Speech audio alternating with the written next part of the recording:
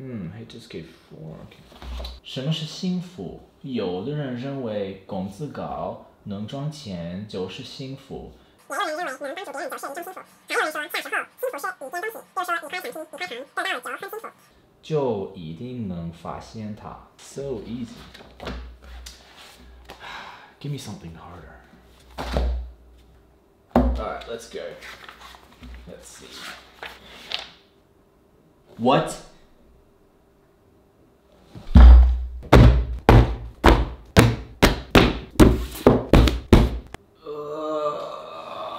What is this character? This doesn't make any sense.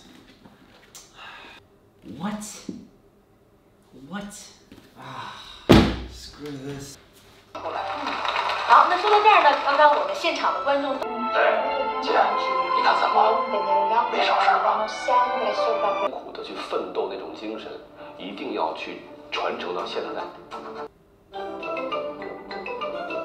我是佩奇，这是我的弟弟乔治。Hey, my name is Andre江健. Today marks 1 year since I moved to China. And the point of this video is I thought I'd share my experience so far with learning Chinese. Honestly, it feels like it will take forever to learn this language to fluency. There's a reason why people say it's the most difficult language on the planet, especially if your native language is English, since English and Chinese have nothing in common. There are times when I want to give up because this language is too complicated and it just doesn't make sense to me sometimes. I did some research and experts say learning Chinese to fluency would require approximately 2,400 hours. So if you studied 1 hour per day, you would be fluent after 6 to 7 years, which is exceptionally high compared to other languages. The tricky part of Chinese is the pronunciation. So many characters have the same pinyin but are differentiated by their tone, like ma, ma, ma, ma. I know, that's weird, right? The other tricky part is using aspect instead of tenses. Chinese doesn't have tenses. In fact, words only have one grammatical form. So grammatical functions are expressed through word order rather than by suffixes attached to the nouns and verbs. These things are challenging to get used to as a native English speaker. So last year, when I knew I would move to China to be an English teacher, I decided to use my free time to learn Chinese to fluency. In the beginning, I was pretty motivated to learn Chinese because it was such an incredible feeling when people see a white guy speaking Chinese. I know it's strange, but it motivated me. However, over time, my level of motivation went up and down, mostly when it becomes overwhelming and feels impossible. But during these times, I try to think about the benefits of speaking Chinese fluently, what this could have in my life and professional career. So then I keep going. It is important to have a solid motive to push us through those difficult times. When I arrived in China, I knew a handful of phrases and words I had learned on the plane. I was excited, but soon I realized I was like a helpless child here. The first year was challenging to say the least. However, 1 year on, things had improved. Not only because I got used to how life works here, but speaking the language even at an intermediate level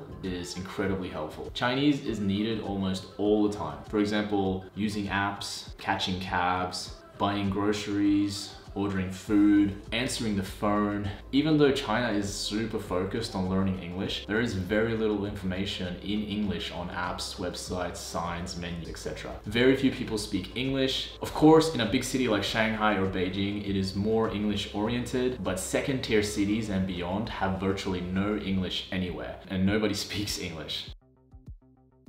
Alright, the following things have helped me during my learning Chinese journey.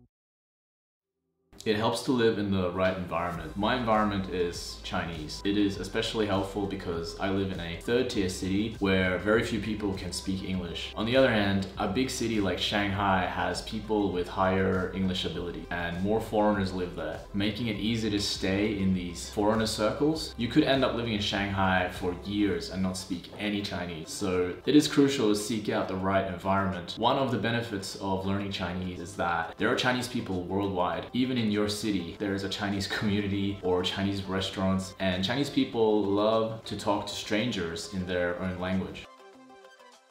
Stop listening to video or audio in your native language and start listening in Chinese. When I first started learning Chinese, I watched Peppa Pig at home and listened to a Chinese audio course when I was at the gym. If you want to listen to music, then listen to Chinese music. You may not understand much, but it is better than having no input at all. Get Chinese friends or a girlfriend, boyfriend. Since I came to China, I've had a few Chinese girlfriends and I noticed that it's so helpful in language learning. This will work best if your Chinese is at a reasonable level already. Otherwise, you may end up speaking English or not speaking anything if your girlfriend, boyfriend doesn't speak English. Communication is important in relationships. The secret to reading is to read something where you understand more than 95% of the characters. So you need to find suitable reading material for your level. If you just started, then HSK1 reading material is good. As you progress through the levels, you can find other sources of reading material. For example, I have these books for year 1 Chinese kids, but the level is the same as my Chinese. And when I'm reading, I usually use one of these pens. It's a translator pen. You just scan the Chinese character and it gives you the translation. Very useful when reading.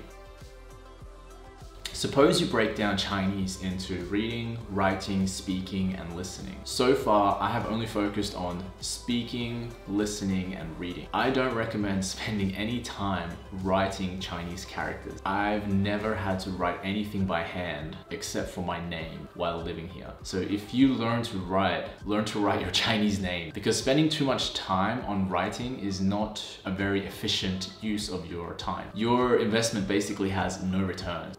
Typing pinyin is not the same as writing Chinese characters. It's way easier to type pinyin, and it's something you'll have to do every day here. So focus all your time on speaking, listening, and reading.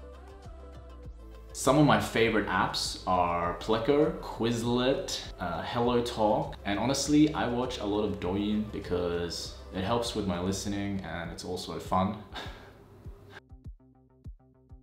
Your success will depend entirely on your interest in learning the language. Learning Chinese is super rewarding because nobody expects foreigners to speak Chinese. It is honestly a fantastic feeling to talk to people here in China, learn about their culture, and understand them through their own language. I find it extremely rewarding, but if you don't have this interest in learning it, then it can be really difficult. Thanks for watching the video and best of luck.